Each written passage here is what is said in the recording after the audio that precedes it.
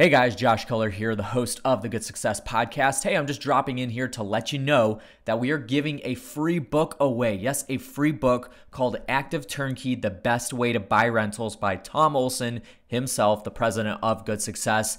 Yes, I did say we are giving it away for free. All you got to do is go to goodsuccess.com/ATKbook. Again, that's goodsuccess.com/ATKbook. as an active turnkey. And we're going to cover the book. So we're going to actually pay for the book and give it to you for free. We're just asking you to cover shipping costs, which is very minimal compared to the value that you're going to be getting in the book. So if you are interested in learning how to create financial freedom with real estate, go get your copy now. Again, that is goodsuccess.com/ATKbook.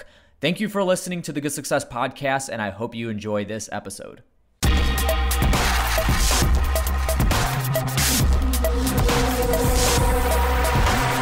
Welcome back to the Good Success Podcast. I'm your host, Josh Culler, and today we have the brand ambassador from Kansas City. Is it Missouri or Kansas City, Kansas?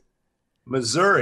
That's what I thought. I had that written down, but I just wanted to make sure. So we've got John Wiley, the brand ambassador of Think Realty, which you guys know Think Realty, of course. We're at like almost pretty much every single event that they have. And then also we're in their Think Realty leadership circle, which John has a big part of as well. So we're excited to have John on the podcast today. John, what is going on? How you doing, my friend? I'm living large here in beautiful Kansas City, Missouri, and just thrilled for the invitation to be on and chat with you and just see where the conversation goes. Awesome stuff. So John so he actually came to our mastermind in November, the one that we had in Miami. And John, as his share, gave a little bit of a talk about loving your enemies, loving your competitors, and just kind of a different point of view than what most people look at it as. And because of course, Scripture says love your enemies, but do we translate that personally, but also into business? And he really gave an interesting point of view on that. So we're actually going to have him talk about that a little bit today. But John has a very vast experience in real estate in general. So we're going to tap into his mind for that specifically, but we're going to come right back to that in just a second. But before we get into it, if you guys haven't already, make sure you have subscribed to the Good Success Podcast. We're on Apple Podcasts, Spotify, Stitcher, Google Play, all the podcast platforms. Just go to the platform, search Good Success. Make sure you subscribe there, and then leave us a review if you're able to. We would love to hear your feedback on these podcast episodes. And if there's anybody that you think we should interview, reach out, let us know. You can email podcast@goodsuccess.com. That'll actually come to me, so we would reach out to a person if you have a suggestion. And then the mastermind, which John Wiley was actually at, like I said, in November. That was a few weeks ago. We should be in right after Thanksgiving right now when this is airing. So, John, what did you think about the mastermind? Good stuff? Good group of people? It was great. So, and it doesn't hurt to be in, Miami in November. Right. Absolutely. And I dodged some bad weather back in Kansas City, but actually being in the mastermind, I was, the people that were there shared freely. There was good exchange. It was a great group. The ethos that is created there made it easy to share and be comfortable, even with some of the ideas you mentioned that I brought out. A different way of looking at something. Sure. Sometimes you go into a group, there's resistance to new ideas. It was, readily received, and it was a great group. I highly recommend it. Awesome stuff. We appreciate that. But so we had the November mastermind, like you said, in Miami. And John, I don't know what it was like in Kansas City, but when we flew back, we had a red-eye flight coming back home from Miami, and it was 80 degrees when we left, and it was 25 when we landed in Chicago. Same thing in Kansas City. It was horrible. I had the benefit of getting to fly from Miami to Irvine, California. Oh, okay. So I missed the whole thing. Lucky you. Half of our team got wiped out by some kind of a cold. I had strep throat. Like it was just, it was not good. Oh, that tells me where I caught it. Because by the time I got to Irvine, I was so sick. Man, seriously, I picked up something in Miami. Now I know where I got it. It's all about giving and sharing the love.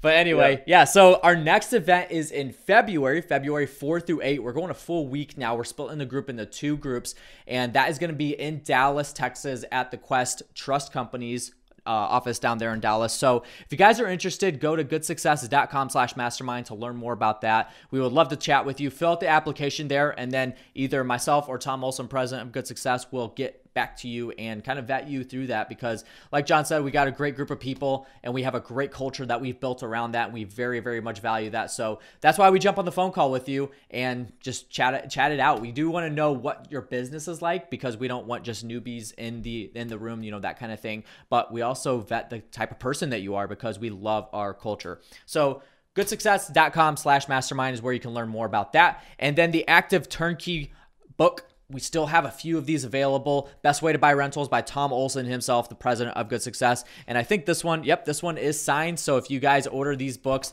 then you will get a signed copy. This is absolutely free. So all you have to do is go to atkbook.com and pay for shipping and handling. That's all you got to pay for. And then we're going to get the book out to you for free. And then you get a nice little follow-up email with a bunch of other packages. We have a couple ebooks. We have the first chapter of this book in audiobook, some wallpapers. It's great stuff. So for free, you can get that book. Again, that's atkbook.com. If you're on the Facebook premiere video right now, we'll have everything linked in the comment section there. And then Community Go-Giver tickets are already available. We actually have a couple people that are coming from Think Realty, and then other affinity companies like NREG is going to be there, and then a couple others. So we're excited about the Community Go-Giver event happening next summer, June 26, 27, 28. We got a really good speaking lineup. More details to come, but if you're interested, you can get early bird pricing right now. Save a couple $100. Go to communitygogiver.com to learn more about it. And that's it for us. So let's get into the interview. John Wiley, I'm excited about this. John, I've known you since, I think, Dallas of this year's Think Realty event is the first time I actually last year. Oh, it was last year. Yeah, that's right. Yeah, that's right. Man, that's so. Where's time gone in the world? Like so, John is just a stand-up guy, and every time I meet him, I'm learning more and more about not just like real estate or the industry, business, or anything, just life in general. Such wisdom that this guy can bring to the table. So, John, do me a favor, and for the people that don't know who you are, I know we have a lot of listeners that are actually involved with Think Realty in some way, shape, or form. Give us a brief introduction, a little bit about your background in real estate, and then currently what you're doing now. Okay, well, my background in real estate, I got into the real estate market about 2008, 2009, which was a great time to get in. If you'll remember back in there, the bottom was, down, and, the mortgage fiasco had just happened. I came in not knowing, about cycles. So I was buying property for pennies on the dollar. And I thought, man, it's easy to be successful doing this. My harder lessons came later. Sure. But so I've been doing this a while. I accumulated a nice buy and hold portfolio in partnership with my father to help him with his retirement. And I intentionally moved into the inner city of Kansas City to help provide really upscale rentals for low-income families. And I learned the hard way how to survive in that demographic. So lots of stories, some crashes and burns, and some successes along the way. Sure. And here recently, in the last year or two, I've really turned up the flipping side of my expertise here in Kansas City, and helping people out of out of state in California, various areas around the country, invest in Kansas City. I do JV deals with them on flipping. And I've been doing construction since I was 15 years old. So I've just got this, lifelong understanding of single family residences and construction. And then I've built a few successful organizations in my adult life doing team building. Today, I get the privilege of serving as one of the brand ambassadors for Think Realty. So I get to travel around the country talking to investors, learning a lot, sharing when I can, and making them aware of all of the great ways you can on-ramp through education, through member benefits with Think Realty. And many of your listeners are already aware of those benefits, but that's kind of what I do in a nutshell. There's a lot more, but that's the very brief description. Sure. John, you need to write a book about your life in general, because you have a lot of stories. Even the first time that I saw you speak, you talked about your relationship with you and your dad and that whole backstory. And man, that was very, very encouraging, very, very much appreciated. Emotionally moving story. Yeah, absolutely. We love it. And it was so surprising too, because he talked about this relationship. I don't know, maybe you want to get into it. I don't know, but he talked about his relationship with his dad. And I know me and Kevin were sitting next to each other in that room, and we saw this random guy walk in, and we're like, who's this guy? We haven't even seen him the first couple of days or whatever at the leadership circle. And then all of a sudden you said, "This is my dad," and we're all like, "What? That's awesome!" So it's a great story, great story. But anyway, so let's talk about a couple of things first before we get into the main topic of the interview today. So the River of Refuge. Can you just give a brief synopsis of what happens with that? What your involvement is with that that area of your life? And I'm excited about it, but I don't want to butcher the whole story. So go ahead. Well, along the way of my journey, part of what I've done is I spent about 30 years pastoring different churches. Most of them were startups. I learned at a young age, meaning young being 19, 20 years old. I never grew up in church. I never went to church. But as I got into my early 20s, I learned something about spirituality, and that was really simple. Love attracts a crowd. When there's real love, not the conditional, I love you if you line up with what I believe, but the unconditional aspects and the characteristics of what love looks like attracts a crowd. So consequently, churches would pop up around me. And the third time around, while I was in Kansas City, another church popped up, and I always have been involved in other things and helped pastor communities. And out of the outflow of one of those churches that popped up here in Kansas City, I had noticed a school bus stop one day, and about 6 elementary age children got on a school bus in front of a pay-by-the-week motel, which really bothered me because that meant they must get off the bus at this motel. And if they get off the bus at this motel, they must live here.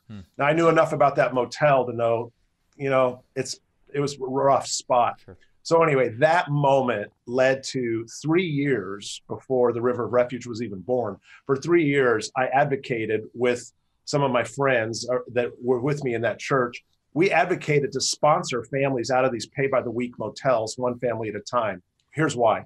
We found out that these families who go to work every day and have jobs, because if you're in a pay-by-the-week motel, you have to pay the rent that week. There's no, like, if you don't pay it, then you're evicted, right? But we found families that have been living in these motels for 5 years, paying the rent every week, which you say to yourself, are you a knucklehead? Move out, get a rent, go get a house, for the same price. But what we found out was they get trapped paying the high rent rates that are the same as a house payment, but then they can't save first month's, last month's security deposit. So we started sponsoring them out and matching funds one at a time, which led 3 years later to one day I was driving down the road, saw a vacant hospital by Arrowhead Stadium. I was very well aware of it. It'd been vacant 10 years. It went vacant while I was on city council formally, and I knew about it. And I said to myself out loud in the truck, somebody ought to buy that hospital for all the families, meaning these families we've been helping. I didn't get 30 seconds down the road, and I knew that was me. And so I approached the owners of this $16 million complex. Formerly worth $16 million. They were selling it for $3 million. I offered them $1 million, no down payment, no guarantee. Sell me your hospital for $1 million, and I want to use it for these families. And I explained to them the program, and they said yes. It took 7 years to get it open. We raised the money. We paid it off. We rehabbed the entire thing. And today, there are beautiful 3 and 4 and 2 bedroom, fully furnished apartments in this former hospital where families who are in this condition can move in as long as they have 2 things going on. They have to have a job, and they have to be willing to open a bank account and make weekly deposits to themselves that we verify that lets them save that money and graduate and get out. And so it's a wonderful program.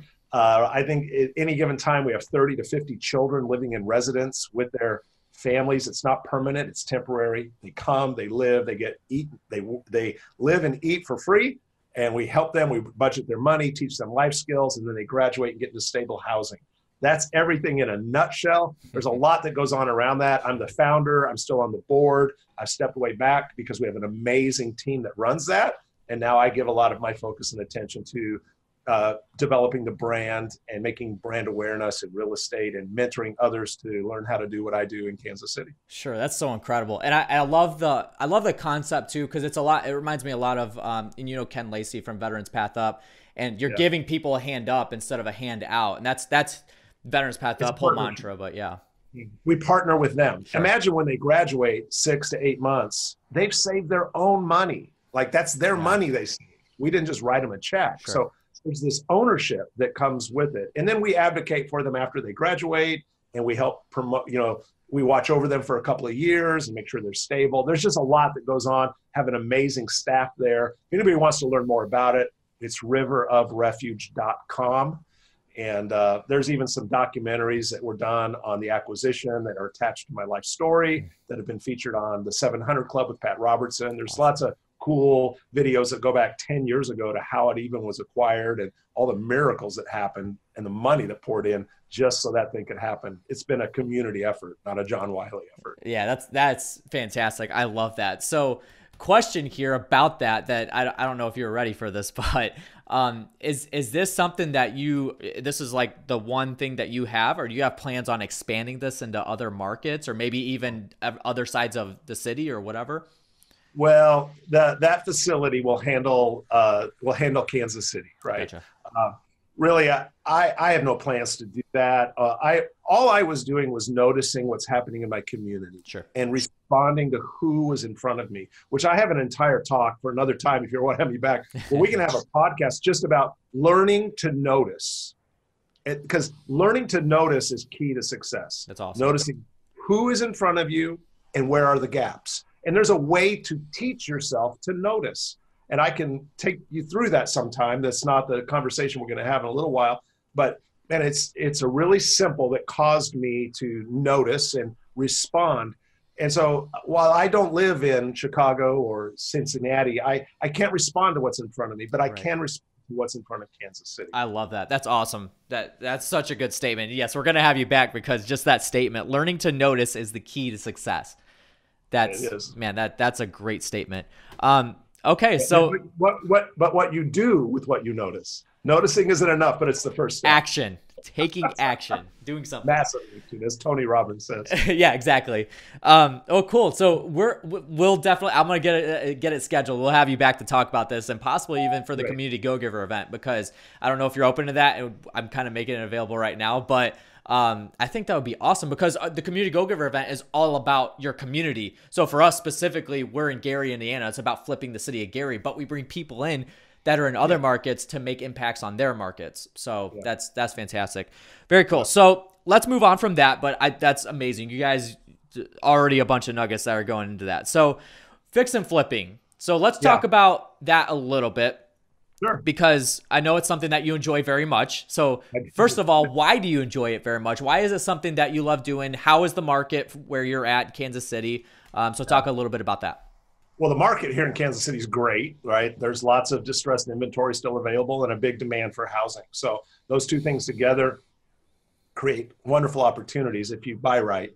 Why do I enjoy it? Sometimes I ask myself that when there's difficulties. But really, the reason I enjoy it so much is, for me personally, it's a form of art for me. I get personal fulfillment and enjoyment out of taking something that's distressed and making it functional and beautiful and bringing it back to service again at a value for a neighborhood or a community or family. So I love to go in and just be creative with every flip. I don't do high-end executive, flips. I do blue collar, middle of the road where there's a high demand, but I just love the art of flipping. And it has a certain amount of complexities. I've learned a lot of lessons along the way, some crash and burns, but that's why it's profitable.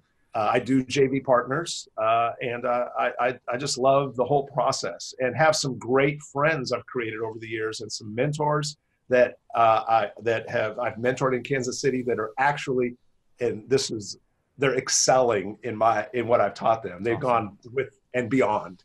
And so consequently around me is a great team and lots of creativity. Sure. So you say you've learned a lot of lessons. What are a couple of lessons that you've learned that you could share with us? Okay. So it's all about property management if you're doing any buy and hold. Okay. Because it's a good principle for success that, just flipping only is a train wreck. You need, my view is you need a balanced portfolio. Flip when the market is ready for flipping. Don't just flip if you're, fighting the market, get out. But I like to take my flipping and then use it to fund my buy and hold. But one of the things I learned the hard way in the buy and hold was this may seem, but having a property manager, but not just a property manager, the right one. I had a property manager quit on me with 3 weeks notice. And I had a bushel full of properties that I couldn't get to anymore because I'm busy, with Think and River of Refuge and life, but here's the problem. I had to self-manage with no notice, and I had no other property manager lined up to move my portfolio to within a 2 to 3 week notice. So the lesson I learned was spread the love. In other words, don't put all of your portfolio with one property manager. Let them know that you don't have my whole portfolio. You've got a part of it. And that keeps both managers on their toes. And if anybody goes sideways on you, you can just quickly move your portfolio over to the other side and then, keep going. It was a big disruption to my cash flow and almost put me out of business. Sure. Wow, that's incredible. So what are some tips that you could give somebody on finding a good property manager? Because we've had, last week we had Michael Jordan that was on our podcast. Mike, out of Detroit. I love Michael. Yeah, he's such an awesome human being. I love him. But yeah, we had him on, and he talked about the importance of a property manager because he's got over, he said now almost 1,000 properties that are under management. So he dwarfs what I hold. Sure. But it's the same thing, is that like the staple for that is a good, not just a property manager, a good one. So what would you recommend for somebody to find a good property manager? Like, what do you look for when you're actually looking for a property manager? Yeah, well, they're all going to tell you the same thing, that they know what everybody's looking for. So you're going to hear the same wah, wah, wah, wah, wah, wah, right? So they all know what to say to sell their company. You've got to dig deeper than what they say. So you've got to find out from the actual tenants they serve, are they responsive to maintenance requests? What does that process look like from beginning of request to end of request? Not from their perspective, from the end user's perspective. Interesting. That's really important. You're looking for inconsistencies. Gotcha. And then there's the cost of dispatching for repairs. You need to find out from your property manager if they have an in-house person that negotiates contracts for HVAC on behalf of all of their clients, meaning me. Or are they just getting out the yellow pages and calling whoever they can find, and I'm paying high-end prices for simple repairs? These are things that you got to dig a little deeper and find out more of the internal structure of who are they doing business with and how do they do business, not just their sales pitch. Gotcha. Absolutely. That some very valuable information there. And like I said, we've had multiple people talk about the importance of not just property management, but a good property management for your portfolio. So that's highly important. And currently I just onboarded to my third property manager, and I'm right now today onboarded to Renters Warehouse, and I've been very happy. They've got a branch here in Kansas City. Sure. And we're off to a really great start. I love their processes, their follow through. And right at this point in time, I'd give them a thumbs up. That's good. Yeah, we love Renters Warehouse over there. We've had Noel on the podcast actually a couple of times now. So great human being. But anyway, okay, so great stuff. Now let's do another track shift here. So we're gonna get into loving your enemies and looking at your competitors in a different light. This was an absolutely incredible talk that John gave us at our mastermind in November. And it was so good that I know right away, I'm like, man, I need to get him on the podcast to talk about this and go like a little deeper into it. So specifically for you guys, because it was just absolutely, it sheds a different light on it, because you always hear love your enemies, but then you don't translate, you translate that from personal, but not to business. So that's kind of the whole scenario here. So I'm just going to let you take it. You have your notes there and you talk about it. So I might sneak in a couple questions here and there, but for you go ahead and just do your thing. So love your enemies. Let's hear it. Well, the challenge with love your enemies is we've all heard it. And we agree with it. Oh yes, I agree with it. But then the implementation or living that out in the day-to-day life, we don't realize at all. We don't do it intentionally that we've gapped. We're not doing it. So first, I'm going to go introspective. Like, we have to examine our own inside in order to, if you can find out what's going on inside with you, then it's easy to notice the outside. Does what I do externally match what I say I believe internally? And if it doesn't, why not, right? So let's just, I'm going to speak not at everybody, like to you. I'm going to start by speaking about my own self, right? My own self-examination that led me to these observations that caused me some course correction, which now I freely share from life experience. So I'll start it out by saying I had to be honest with myself and admit that the real enemy I had was the enemy within myself, that I realized that in order to be successful, I felt like I needed to have an enemy to resist. That you think of the sports model, right? We're going to kill them, we're going to crush them. That was my motivation. You're going to have something to resist. And, that statement, love your enemies, is, famous and attributed to, Jesus's command.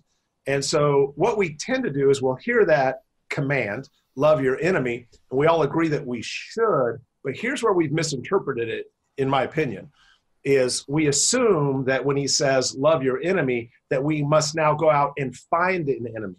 In other words, let's figure out who our enemies are. Let's label them, quantify them. And we'll do that by figuring out who's my competitor, who are my enemies. And when we start making the list and trying to figure out who our enemies are, really, we've missed the whole spirit of what was being said. What I think he was really trying to say, and this became a revelation to me, was live life in such a way that you don't have enemies, that there's nothing to resist, which there's other verses that back that up. Turn the other cheek. When someone asks for your coat, give them your cloak as well. In other words, there's other scriptures that back up this interpretation of love your enemies means live from your heart as if there isn't a person to resist. So let's talk about our culture for a minute. Let's look about our politics. Did I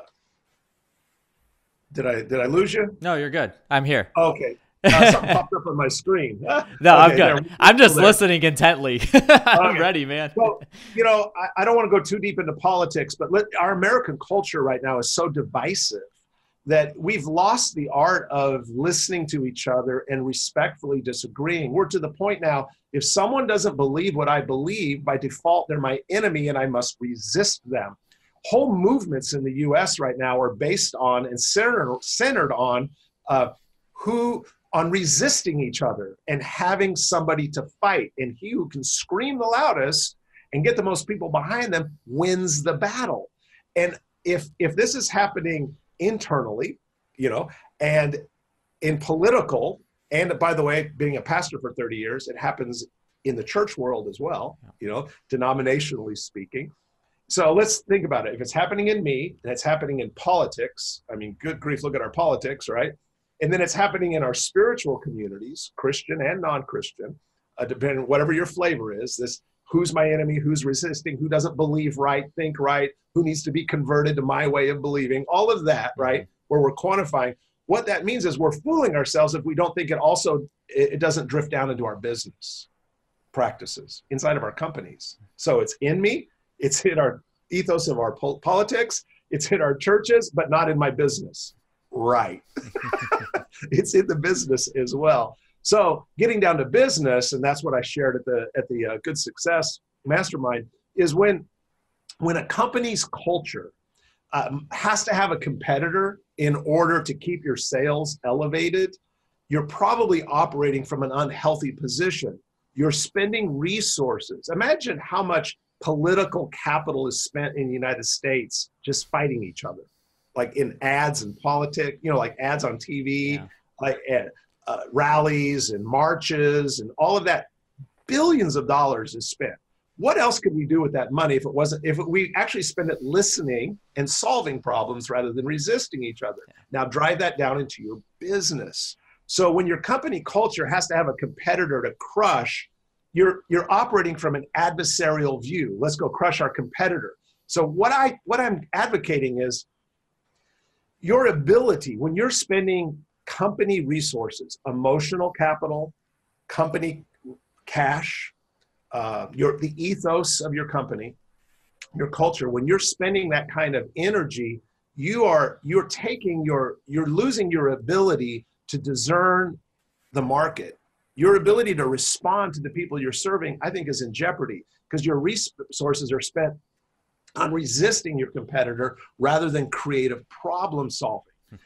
If you shifted to the point where you saw your competitors as in the same space that you're in, facing the same problems that you're in, and they're human beings just like you, and that if they rise in some level of success within your industry, then the industry is bolstered and you rise with them, which is foreign thinking. Yeah. But we're one human family.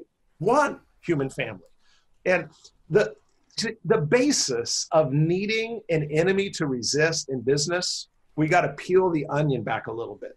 Because there's probably some people already going, oh my gosh, he's off his rocker, right? Like, I have to acknowledge my competitors. I have to know what they're doing. I'm not saying don't act as if you don't have a competitor, because you do. It's how you hold them in your heart and what you do or don't do with that awareness.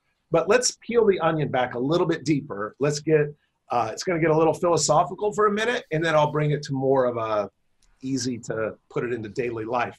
So let's dig down a little bit deeper. So where does the basis of needing enemies to resist in business even come from, right? Why? I believe it comes from a worldview of limited resources. Think about how many wars have been fought in world history over the belief of limited resources, meaning there's not enough to go around. Think about, human history is littered with the dark side of that view. There's not enough to go around. And we justify all manner of difficulty and evil under the guise of there's not enough to go around. So when the idea in your core business is there's not enough customers, there's not enough houses to flip, there's not enough commission to go around, there's not enough this or whatever space you're in, when you believe that there's not enough, then you give birth to your enemies by default, because you believe that you've got to fight to get, and you've got to push them down to get what you think you need just to survive. Mm-hmm. So when we live like this, then we need to create winners and losers. Really, it's a paradigm or a view of lack. When lack exists in your frame of thinking, not enough to go around, then you give birth and you manifest your enemies, and now the fight is on. And we give birth to our own need to fight. Now, in truth, whatever you want to call it, God, the universe, life, whatever flavor of view you take, in truth, I'm going to make a statement of truth across spiritual spectrums of understanding or belief. Here's a truth about what I've observed being here, right? In truth, there is a never-ending supply of untapped resources, always available for those who are willing to align their worldview and understand that. Think how many people have had breakthrough inventions or shifts in understanding of the market when they stopped fighting the person across the table from them and instead sought to understand what was going on in the market, listen to the need of the person they're trying to serve, and creatively solve the gap. Yep. They get breakthrough inventions and technology disruptions. And now the community responds when you're providing an added value, then your boat rises. So imagine if you could have some groundbreaking solution that creates wealth and freedom, and you can take that energy that you were spending resisting people and instead spend those resources in creativity, asking yourself different questions. Where's the gap? How can I solve it? Which goes back to the podcast I said I'd like to come back to. How do you even notice the gaps? Yeah. What is that? How do you even get to that place? But in order to create, solve the gaps and get away from resisting, you've got to be willing to lay down the fight and start spending capital and resources on creative problem solving and seeing that as your highest call, not just winning the game. So imagine being able to spend extra time and extra resources creatively solving problems with nobody left to fight, right? Your enemies kind of go away and people enjoy your culture more. I've even been in cultures where salespeople fight with each other because the company fights with their competitors. If there's a fighting culture inside of a company, I guarantee you that company's also got the same worldview of their competitors, and even sometimes of their customers. And I learned that the hard way. I was facing a bunch of evictions one time due to mismanagement of my property manager. And I was facing like 6 or 7 evictions all at one time, which was a lot for me at that time. And I remember catching myself seeing my tenants as my enemy. And that's when I went, oh, whoa, whoa, whoa. That goes cross-grain against everything I know to be true. There's plenty of resources and creative ways to solve this problem with my tenants. If I'll just stop resisting them, put myself in their shoes, ask better questions. And, you know, I was able to solve that problem creatively and saved me thousands of dollars. And that's a topic for another time, but that's kind of it in a nutshell. I'll let you fire any questions, clarification, buts or whatever. Hopefully I gave you what you were looking for. No, absolutely. That was fantastic. So one thing that I was actually going to mention is a lot of people don't think about the difference between a scarcity mindset and an abundance mindset. They're total opposites. And just from what I've seen and heard other people say as well, you're either one or the other. There's kind of an in-between, but like at the end of the day, you either have a scarcity mindset or you have an abundance mindset. Josh, let me agree with you. However, okay. Let me bring what you're saying into balance. Yes. Or into fairness. We all drift in and out of those two mindsets throughout the day. Yeah. It's not like you're either one or you are the other. I would say you drift daily from one to the other. And it's learning to catch yourself when you've drifted and know how to do course correction in mid-flight. Because I just don't see us ever getting free of that tension. You just said it too. You have to be very conscious of it because for some reason, maybe it's just the way God made us, but it's very natural for us to have a scarcity mindset. It really is. I mean, even down, you said like salespeople like going at each other, like just having that mindset of scarcity that there's not enough customers to go around with people.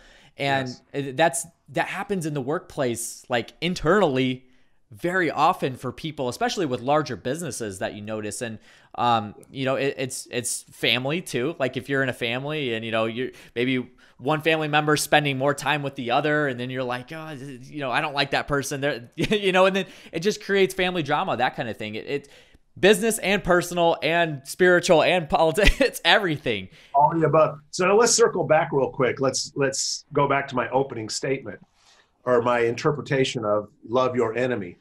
If we can now, after I've gone through the whole talk, think this way. Imagine your daily life where you walk around with no one to resist. Yes.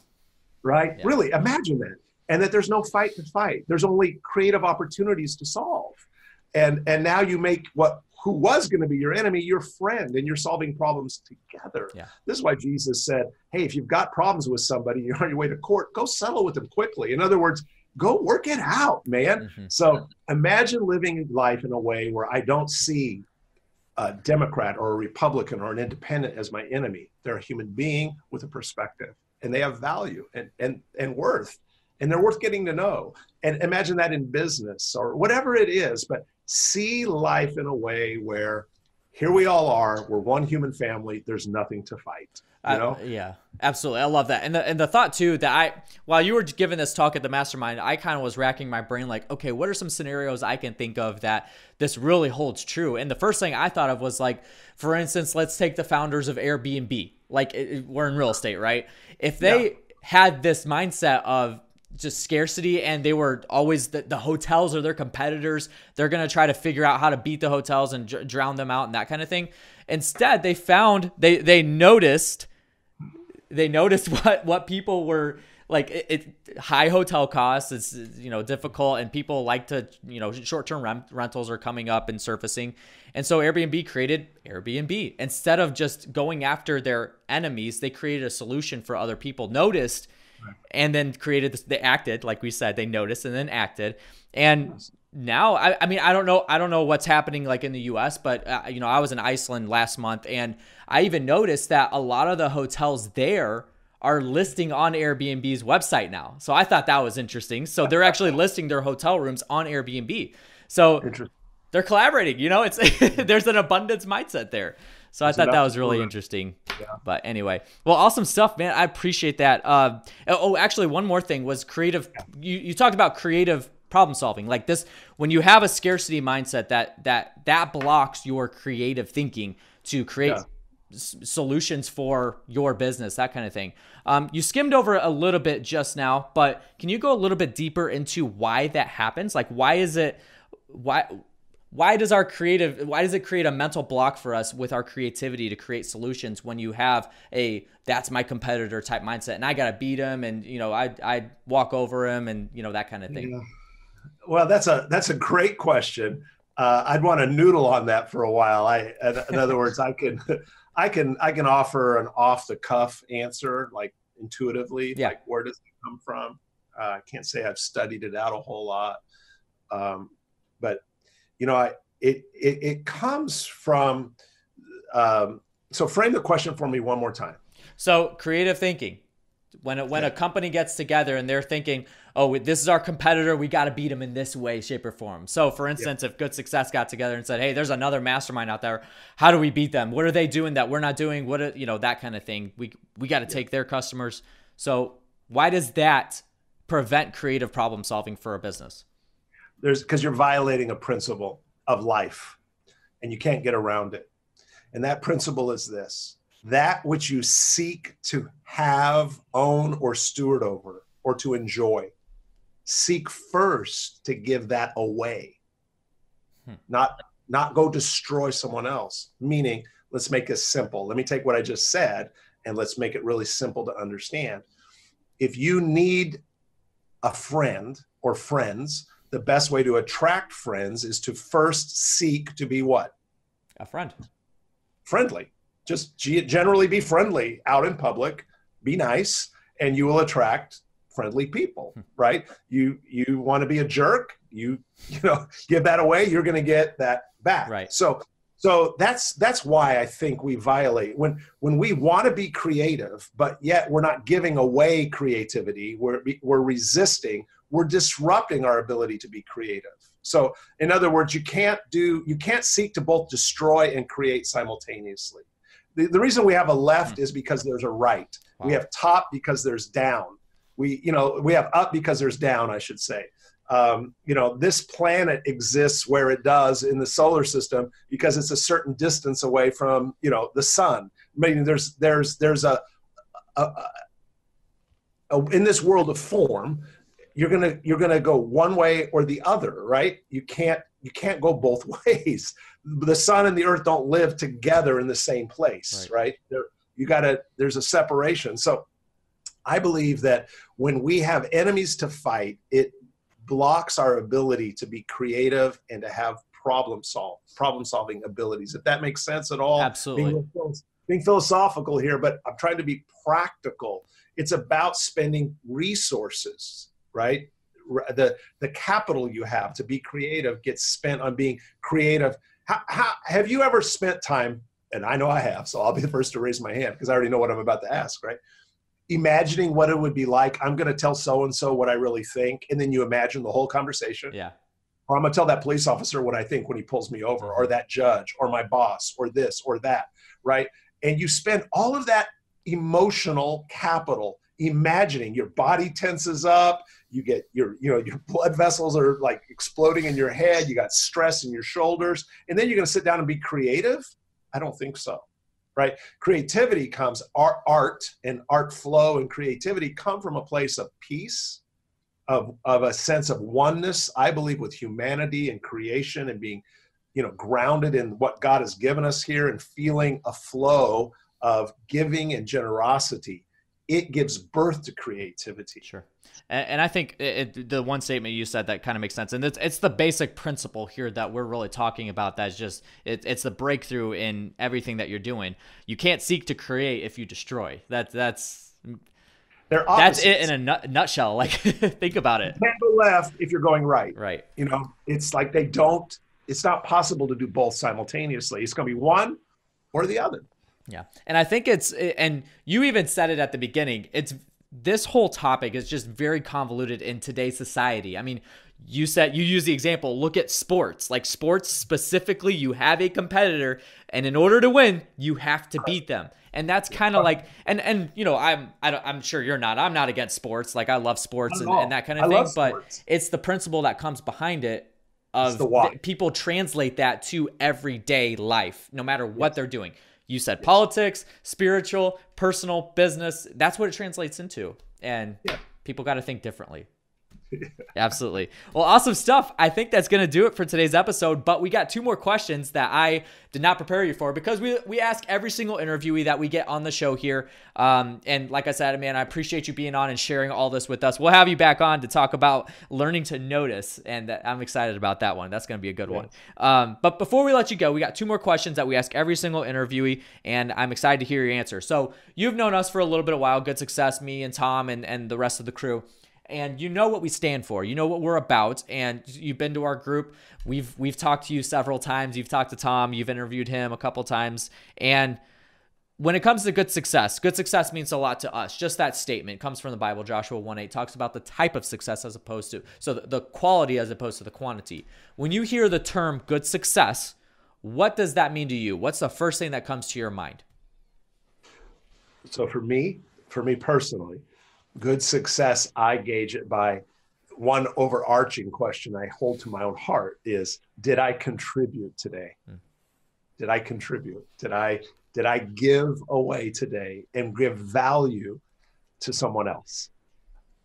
You know, like, and it could be personal, family, business, but for me, good success, I'm here fulfilling my reason to have. My reason for being here is to experience what it's like to be here. Yeah. That's why I'm here, right? He created me to be here to have an experience. So good success is for me to experience what it means to add value to Think Realty, to add value to the tenants who I serve, to add value to the neighborhood where there's this trashed out house that I buy and turn it into a greater value for the neighborhood. All of those are points of contribution for me with my grandchildren and all the above. But so for me, it's, did I contribute today? Did I add value to somebody else's life? That's such a good question. So I'm going to apply that to my life now. Every night before I go to bed, did I contribute today? I always wake up and you know, this, I'm not trying to toot my own horn here, but I always wake up every single morning. The first thing that I do is I have a journal that I write down 3 things that I'm grateful for. It doesn't matter if it's the pen I'm holding or the notebook I'm writing in. It doesn't, the covers that I just got out of bed. 3 things that I'm grateful for every single day. And now when I'm going to bed, I'm going to ask, did I contribute today? That's a great question. So ask yourself that for you guys. So, and then the last thing here, you got to leave the audience with one thing. So whether it's a quote, a thought, piece of advice. I know you've already given tons of nuggets. I've got like so many quotes written down here. Emily's going to have to listen to this podcast and get a lot of quotes out of this, but you got to leave one thing with the audience. What would that be? Your enemy is the enemy within you that has to have an enemy to resist. That's your real enemy. And if you can control the enemy within, meaning your need to have something to resist, you will win the battle. You'll stop fighting and struggling. You're your own enemy. That's the whole thing. That's the paradigm. They're not my problem. I'm my own problem. That's the nugget. Perfection. Love it. And that does it for today's episode. Man, what a great interview. John, we appreciate you joining us and being on the podcast today, allowing us to interview you and pick your mind. Like I said at the beginning, just so much wisdom that was shared here. So you guys make sure you take this and act on it. And that was one of the things that we even talked about with noticing. You got to notice and then act. And we notice competitors, man, love them. They're not your enemies. And that's the whole message here. So John, we appreciate you sharing that with us. We look forward to having you back soon. And you take care. Have a great Thanksgiving. Well, this is going to air after Thanksgiving, but we hope you had a great Thanksgiving. let's thankful lives. Yeah, absolutely. Well, that is going to do it for today's episode. Hey, John, one more thing. If somebody wanted to contact you, get a hold of you, maybe learn more about Think Realty, what would be the best way for them to do that? Oh, well, they could email me. And if they'll just email me at Wiley, and Wiley is spelled Wiley. So jwiley at thinkrealty.com. That'll get straight to my inbox, and I respond to everybody who emails. Perfect. And also, of course, you guys can visit Think Realty's website, thinkrealty.com. We're big partners with them. We go to all their events, like I said at the beginning. So you guys definitely need to check them out if you have not. A lot of great stuff. So that's going to do it for today's episode. We appreciate you jumping on. And if you haven't already, make sure you have subscribed to the Good Success Podcast. We're on Apple Podcasts, Spotify, Stitcher, Google Play, all the podcast platforms. Just go there, search Good Success. Leave a subscription there. And then if you guys can, leave a review for us. We would love to hear your feedback on these podcasts. And if you guys could suggest anything for us, we're totally open to that. And then the Good Success Mastermind, the next event is February 4th through 8th in Dallas, Texas at Quest Trust Company's office down there. We're very excited about it. Very excited. Possibly have John back. Hopefully, if I can convince Eddie to bring you back, that would be awesome. We've even talked about that at the beginning here. I have to reach out to Eddie and make sure I ask him to bring John back. But anyways, you guys can learn more about that at goodsuccess.com/mastermind. We do have you fill out an application there, and then you'll talk to either myself or Tom, and we'll go from there. And then the Active Turnkey book. These are almost out, so make sure you take advantage of this. This is absolutely free. All you got to do is pay for shipping and handling costs, which is a minimal fee for what you're going to be getting out of this book. So you could pick yours up at atkbook.com. And this is the best way to buy rentals is the subtitle for this book written by Tom Olson, president of Good Success himself. So make sure you guys take advantage of that. One more time, it's atkbook.com. That's going to do it for today's episode. We appreciate you joining on. Remember to be a conduit, not a bucket, and work to have to give. Catch you guys on the next one. Thank you so much for listening to this Good Success Podcast episode. Make sure to subscribe to us. We're on iTunes, Google Play, Stitcher, Anchor, or Spotify, any one of those platforms, however you like to listen to your podcast. Make sure you subscribe. And just a quick reminder to go pick up your free copy of the Active Turnkey book. It's absolutely free. Just cover the shipping costs and we'll pay for the book. Just head over to goodsuccess.com/ATKbook. Again, that's goodsuccess.com/ATKbook. And you can pick up the book there. So make sure you go do that. Thank you for listening. And remember to be a conduit, not a bucket.